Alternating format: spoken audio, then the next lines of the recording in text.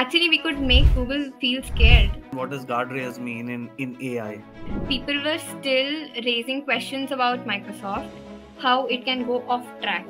Guardrails are basically the protectors. Otherwise, who cares about Microsoft and AI? Microsoft is developing AI that can kill humans.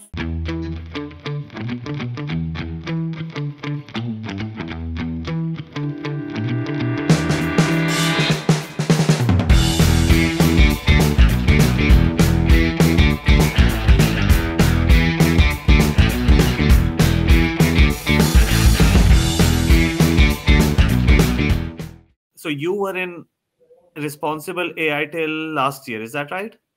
Yes. And you went through this whole Google thing about the AI and about the overcorrection about Yeah. their thing. So how was it, to the extent you can share? How was it inside Microsoft about what Google was facing as a backlash? When Google got to know about it, they immediately made out a public statement that, hey, we are releasing our AI model on 6th instead of 7th. 7th was the date when Microsoft was planning to release. But then Google said, no, we are releasing on 6th because they were afraid to lose that first mover advantage. Then Microsoft was like, no, we are not, we can't release it on 7th. We have to do it earlier. And then we rushed and rushed, I think, everyone in the organization, and we put something out pretty well, which was not having so many issues on public media. Actually, we could make Google feel scared. So everyone was happy and leaders were happy about it. We were also celebrating in our teams. But then, like, it's not a one time thing, right? That we do it and it's over. We were all determined enough to not leave that position in this space and keep working on it. We were actively listening to social media. We were figuring out fixes in the product immediately when we were starting launch and when it was being rolled out to more and more users. I know how difficult it had been. People were still raising questions about Microsoft. It was not that it was not covered in news.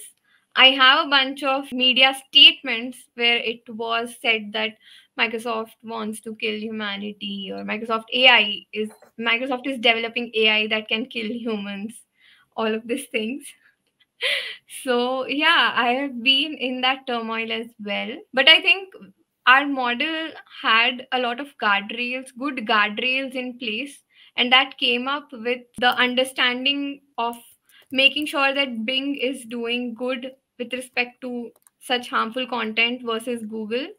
And majorly because Bing had lot more Bing was biased in terms of having lot more bad or harmful content for the users, for which we could actively do a good job in figuring out guardrails for this product as compared to Google. So, And Janya, I've heard this term guardrails. Can you yeah, help me understand, as a layman, what does guardrails mean in AI, especially in got it. from a responsible AI perspective?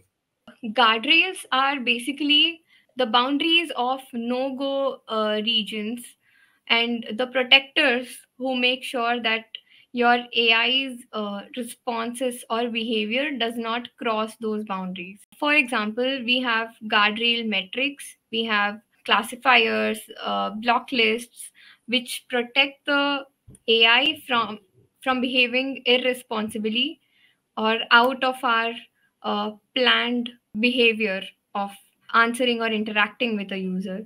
So I heard classifiers, guardrails. What are the three or four parameters that you rate The it on? metrics, Yeah. the tools for fixing these, and the classifiers and block lists that you can put together to make sure that the behavior is according to what we expect it to be. Okay, so And just yeah, so I get, as a layman, yeah, jailbreak is what we get in Reddit and Twitter on how to yes, get around yes, some some useless rule that one of the AI models have created. Useless for yeah, the user.